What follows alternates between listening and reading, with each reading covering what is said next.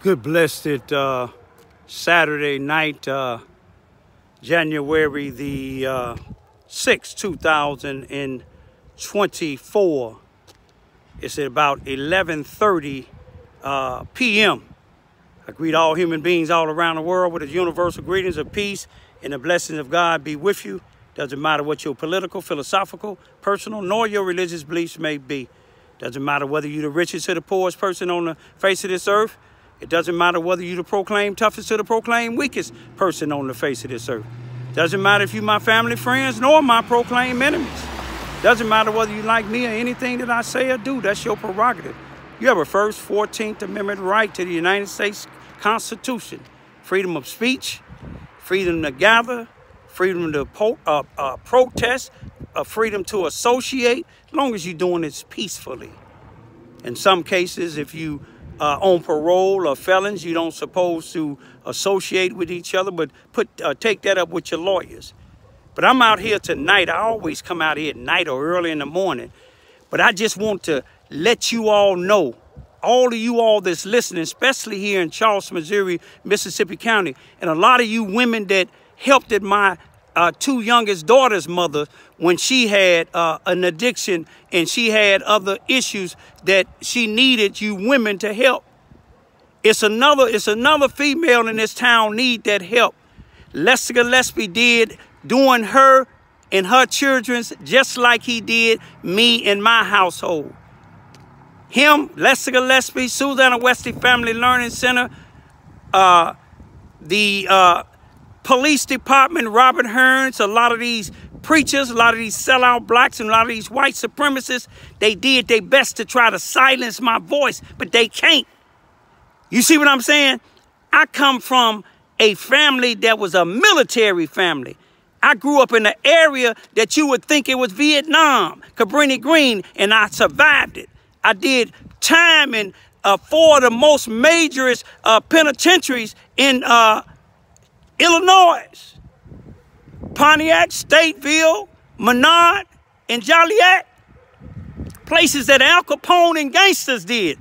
Never been jumped on, never been beat up, never been in protective custody. Not saying I'm tough, but I sure ain't scared of you coward white supremacists and you sellout Negroes here in Charleston, Missouri, Mississippi County, or nowhere in the Boot Heel. Y'all got 100 years of racism. It reminds me of the Underground Railroad, with them house Negroes helping the white supremacists hunt people down. But y'all watch this real careful. Watch how they did my wife and kids when they was little, Queen and Bertie when they was little, how they took advantage of their mother. She gonna tell her story. I ain't gonna tell her story. She gonna tell her story some years later to let y'all know who it is. When she talk about the individual with voter fraud, she talking about Lester Gillespie. Y'all know he the one that got convicted of the voter fraud. When she tell y'all about how he took other people in their addiction, men and women, giving them stuff for favors, and you know what the favors was. He doing the same thing today. This girl you gonna see, Nicholas Pratt, tell Lester Gillespie he committing a burglary and an assault when he trying to force his way into one of his rental properties with a female that used to work for him. She didn't want to lay with him. Prostitutes don't even want to lay with him. He said he don't even lay with his own wife. Men said that he laid with them for drugs. And dope dealers down, there used to be dope dealers, they said from 2007 to 2008, Lester Gillespie was using drugs. They said Rodney Jones was a drug addict, but him and Lester Gillespie, they on the zone committee here in Charleston, Missouri, Mississippi County. Both of them got felonies, one a rape and the other one voter fraud. But they forget where they come from, but they misusing the black community. Y'all look at this here. That girl need help. I'm trying to help, and I'm asking you women, look past you growing up with Lester Gillespie and Rodney Jones and Robert Hearns and Brenton Farrow and they money. Help this girl. Don't let her kids be like my kids or my kids' mother. May my kids' mother rest in peace. The prosecuting attorney was a part of it too. Dan Cain is in the cemetery now. One of the judges ain't on the bench no more. Some of these cowards that tried to attack me let these stupid white supremacists and house Negroes send them at me. But they in the penitentiary now or on the run. Fed agents now. Watch these videos, y'all. Let's save this girl. And then we don't know how many other people, women that Lester Gillespie and them is trying to take advantage of. Peace. Get everything you need, sir. Yeah, is there anything else that you needed? I'm not leaving my property until we go leave together. Is there anything else? I don't even trust her with you. Is there anything else that you? Okay, why don't you trust her with me? First of all, hold on, wait, stop. You did. This is my house. You own the house, but you rent it, sir. Stop it. Listen to me, man. Fred. Yeah. Okay, go on and do what you're going to do. I'm going to do what I'm doing. I'm taking a report. Yeah, and I'm going to call fire. I can call Brent. Don't do that to him, because he ain't even done nothing. This is what you're doing. You getting on to everybody. But you getting on to everybody. No, committed an assault. You getting on to and a everybody. burglary because you can't go into your house if you've rented it to somebody. Let me tell you what happened, sir. You barged into the door. I seen it. The door was open. Y'all stop. The door was closed. The door was open, but she was standing right there. And I asked her, we coming in. Pushed it open. You said she was a Now sheriff. we can do this. You can leave or you can go to jail with me. How about that? Sir, listen to me, man. Okay. I want y'all to take a good look at these pictures here. These pictures is of my two youngest daughters, Birdie Ivy and Queen Ramona Ivy. They was taken in July of 2008 in Chicago, Illinois, in Cabrini Green. You're going to hear their mother some years later telling you all how she didn't have to mention his name when she said convicted of motor fraud and Susanna Wesley in the police department. You will know one of the individuals that she's talking about is Lester Gillespie. Lester Gillespie, Susanna Wesley Family Learning Center, the Mississippi County, Charleston, Missouri 33rd Circuit Court judge back then in 2008, and some of the present ones today, with the exception of Judge Dolan, the prosecuting attorney's office, most of the people in City Hall, most of these black preachers and black leaders that they have today and had then, they took a part in trying to destroy me, a strong black leader here in Charleston, Missouri. They came in my house on May the 19th, on Malcolm X's birthday, a little bit after midnight, 2008, solely to come in here to take my children's, wanted me to resist so they can kill me. The story was, when you hear my children's mother speak about Lester Gillespie and some of the police department and Susanna Wesley, they took advantage of her addiction. I was trying to get her help, like I try to get other females and males here in Charleston, Missouri in 2024 help. I'm telling you this story because my children was taken in Lester Gillespie and his family in the Susanna Wesley Family Learning Center, and the judge that allow him to get away with everything, Robert Barker, that was a part of Susanna Wesley, Sheriff Brenton Farrow, Chief of Police here, Robert Hearns, Rodney Jones, and all the rest of these leaders that follow behind these people. They helped take care of females' children's down here like they did mine. She need help. She need help today.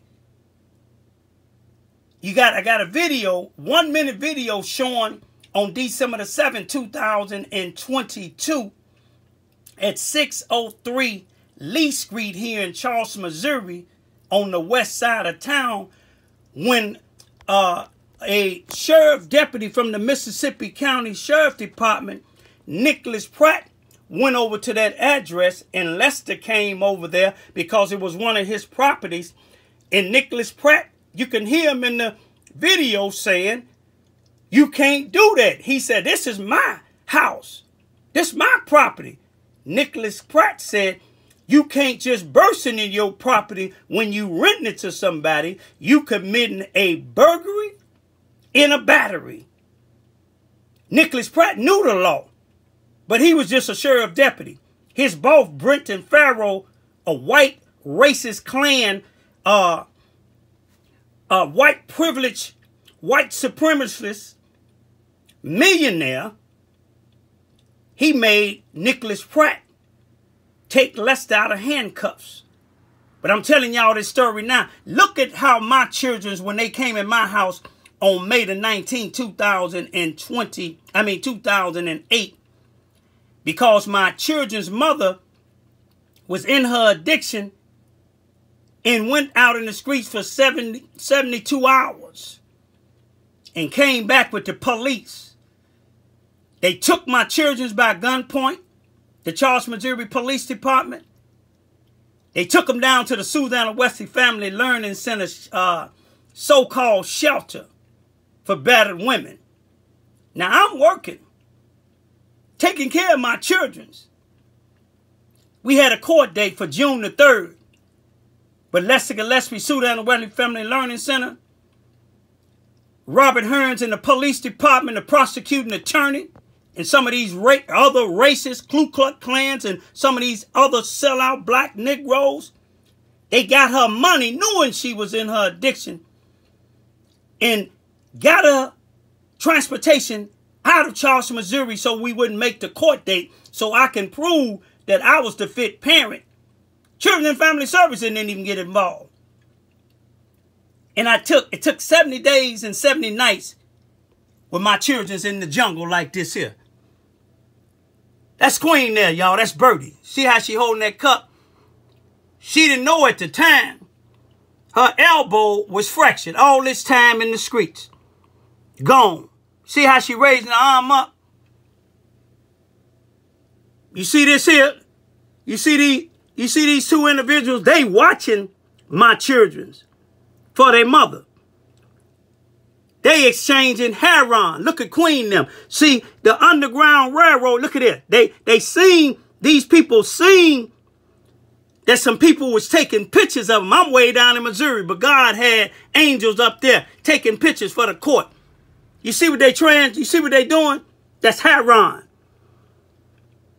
Queen seen the people that was coming to help leave after they got the pictures, but she didn't know it'll be soon before she be coming back home. Now, I'm telling y'all this story for a reason, because my children's mother, this is 2008, my children's mother gonna tell you the story. When we went up to Chicago to help her, she gonna tell you the story in 2016. But let me tell you, this girl need help here in Charleston, Missouri. You women that you said women of God. Lester and his family ain't concerned. Lester's daughter, she ain't concerned. His wife ain't concerned. They concerned to trying to silence somebody like me, but they don't have that much power.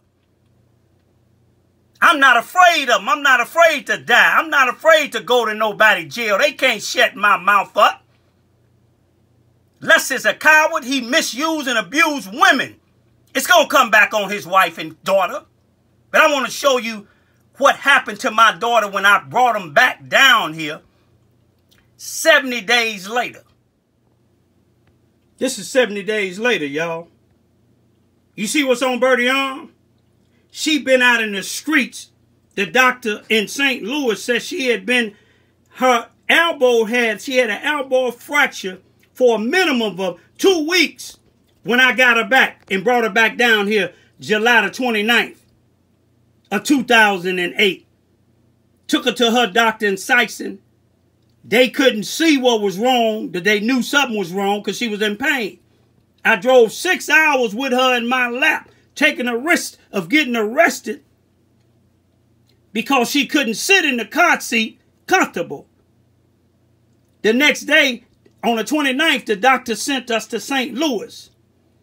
And in St. Louis, the female doctor, when she took an x-ray, she said her elbow had been fractured for a minimum. It could have been longer. Can you imagine my baby being just turned 2 years old?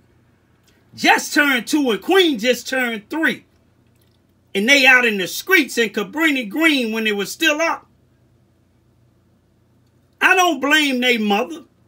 I blame people like Lester. That's why I tell some of y'all when I talk about your family members, Lester saying that they role models and they doing the same thing that my kid's mother was doing, they needed help. But if y'all think that's criticism, it's constructive criticism. But if you want your kin folks to continue to use drugs, when Lester give them a few dollars for doing something, Susanna Wesley and them grant money, give them hundreds of thousands of dollars for, well, let them go ahead to the cemetery and keep on going to the penitentiary. But let me show you what we did for my children's mother. Even though I divorced her, that was their mother. That's why I fought so hard when my daughter was gone. I didn't want her to get caught up in here, in this system down here, because ain't no black leaders down here but me. Lester Gillespie and them, you might as well go to the Ku Klux Klan, because they gonna kill you anyway. But let me show you what me and my children did. And then let me tell you this here. Wasn't nobody charged with the abuse of my daughters. When I got them back, they had multiple mosquito bites. They was malnourished. They was dehydrated. You seen how dirty and filthy they was. You seen that they was being watched by drug addicts and drug dealers. That's what Lester deal with. But didn't nothing happen to none of them. But let me show you what we did. Now this was me and my two daughters did. We went up to Chicago. Susanna West and them didn't care about what was going on. They knew she was addicted to drug, heroin, and crack. They sent on up to Chicago. They didn't care about Birdie or Queen. Y'all seen the way they was, the condition they in. You think Susanna West give a doggone about the black community? We know Lester don't. We know Rodney Jones don't. We know Brenton Farrell don't. We know Robert Hearns don't. We know Bob Barker don't. We know the prosecuting attorney don't.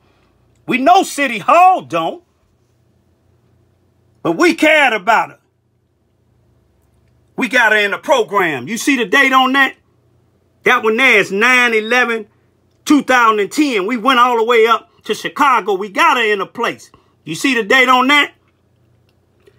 That's 10/23/2010. We cared. Even though they gave her my children, I didn't blame her because I knew she was in her addiction.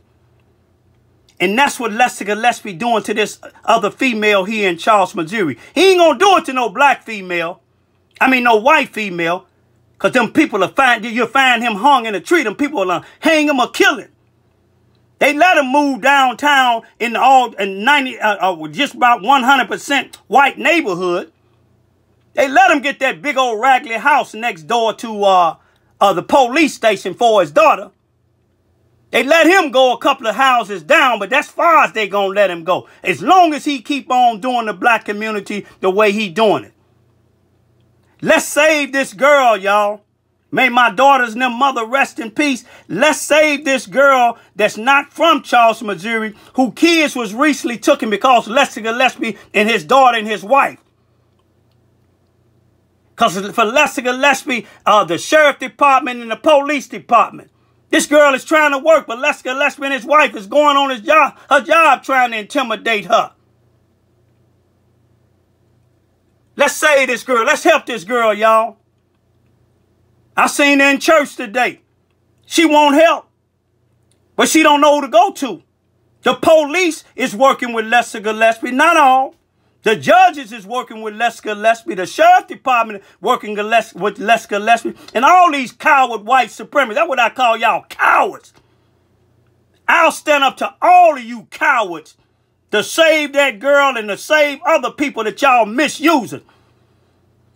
Y'all don't care about this shooting and killing in the black community, but if they go over there and light up that Hill House and the rest of them places over there where y'all live at, and if the shoe fit wet, I ain't talking about all of y'all. Yeah, I'm angry, but I ain't gonna sin in my anger because God gonna do y'all like he did Darren Kane. God gonna do y'all like he did Barry Boyce and Nigel Easton and the rest of you cowards that been bothering me and my family. I ain't scared of y'all, but that girl's scared, and I'm gonna speak up for her. Now, Leslie, y'all come on my job, you and your wife, come to my house and do like you did. Confront me like you did before by Lincoln School and see what happens. Come on. The police ain't gonna be able to help you. That ain't a threat, it's a promise. On a Sunday beautiful afternoon at approximately 3 p.m., I am volunteering to do this video on behalf of Raymond Lewis Ivy and our 2 beautiful daughters. Less than 24 hours, the Cubs have clinched the Dodgers in the National League and on their way to the World Series. A beautiful feeling. But the best feeling is when I ask God, my ex-husband, Raymond Lewis Ivy, and our 2 beautiful daughters for forgiveness in all that I've done. Despite the fact that I've done wrong, he has forgiven me, my children have forgiven me, and I've forgiven myself. In saying that, the things that are going on in Charleston, Missouri against my ex-husband Raymond Lewis Ivy are false. Some of the employees of the Charleston, Missouri Police Department, the Charleston, Missouri R1 School District, and some of the employees of the East Prairie, Charleston, Missouri Susanna Wesley Family Learning Center are accusing my husband of things that are not true.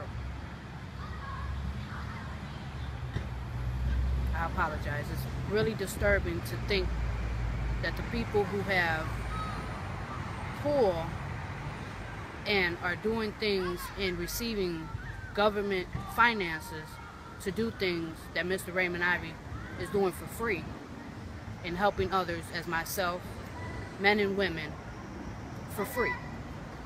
In my addiction, I've done things that he's forgiven me for, my children have forgiven me for, my family has forgiven me for, but most of all, I've forgiven myself. The things that are being accused against my ex-husband are absolutely false. With no doubt in my mind, I know for a fact that it's not true. To think of a person that has taught me things, I apologize, it's just disturbing to know that someone from Susanna Wesley Family Learning Center has something to do with all of this. The accusations that he's going around grabbing little kids, telling them that he's a rapist, that Raymond Ivy is a rapist and a child molester and a pedophile are absolutely false. And it makes me very, very uncomfortable to realize that this person is a board member of the Nutrition Center of the Financial Advisor. In saying that, I apologize. It's very disturbing to even think that those kind of things are going on. Some of the employees of the Charleston, Missouri Police Department, I've seen for myself because I was a victim of their corruption. I was one of the ones that they convinced to go against my husband at that time. To convince me to go and grab my children against their will because of the things that they thought he was, which he's not. So in saying that, some of the employees of the Charleston Police Department are corrupt, along with some of the employees of the Susanna Wesley Family Learning Center. This one individual has been convicted in 1998 for voters fraud and cannot vote to this day. So, due to all the corruption that he's had a part of, he's going against my ex-husband, which should not happen. And so, with that being said, he would come along with people in my addiction and other men and women and offer them $1, a can of beer to vote for him, which was, at that time in my addiction, was fine. He also had, offered other things to men and women in our addiction that you don't do for nothing. That's the kind of man that he is, He's a liar, a cheat, a fraud, as you know he's been convicted of. In saying that,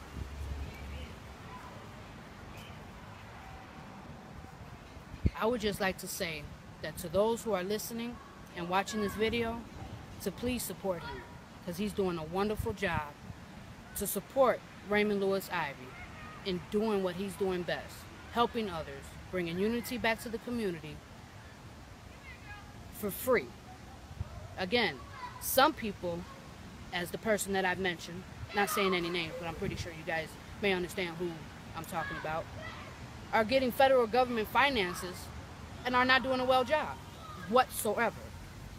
So in saying that, the things that Raymond Lewis Ivy is doing is godlike. He's a Christian, he's an ambassador of Jesus Christ, and he's a major help to people of my kind and other kinds, men and women included. Children as well. Children, I used to live in Charleston, Missouri. That was my ex-husband. And children looked up to him, came up to him and asked him and for advice and just like gathered around him. So for people to accuse him of things that are not true is appalling. And he's also a civil rights leader, along with Malcolm X, Martin Luther King, even Obama, are fighting for our kind. And with saying that, I really, really appreciate those that are viewing this and those that are listening to this to continue to support him in all that he's doing, because I am. Thank you.